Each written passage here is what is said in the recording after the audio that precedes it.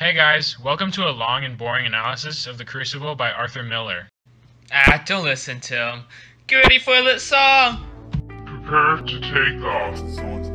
Got this beat from Salem Gang, rapping with homie Lil Wayne. Rest in peace to D Young A. He drops peace, that's what they say. Teacher took them to the woods, showed them all her magic goods. Paris came and saw them dancing, ran away cause he's advancing. Yeah.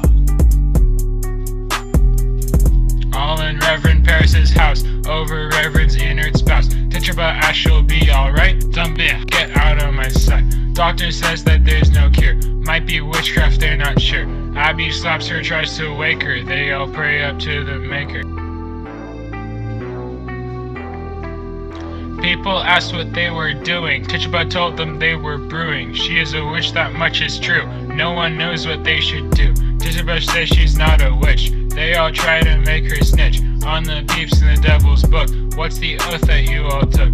Abigail wants in on the action, she just wants a big reaction. Then the rest of the girls confess, make everything a big mess. All the girls start to accuse others of witchcraft they abuse. As the curtain starts to fall, we all know they'll damn them all.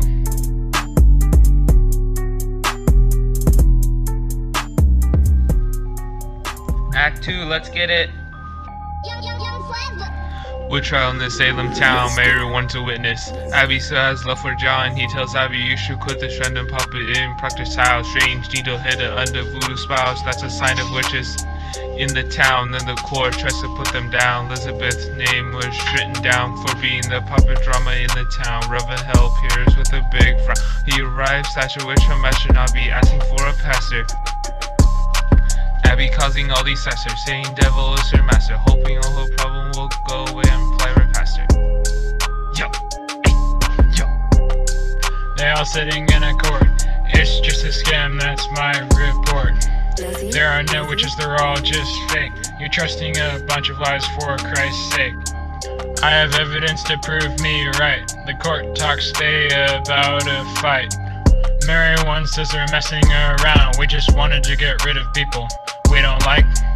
They're just trying to shut us down. We're gonna let them go. Ha, psych.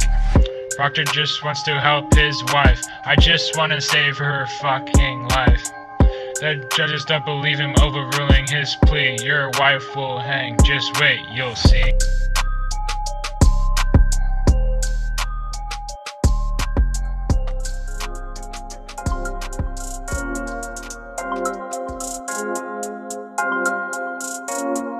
Just FYI, we got lazy and ran out of time, so we skipped to the juicy part, you know?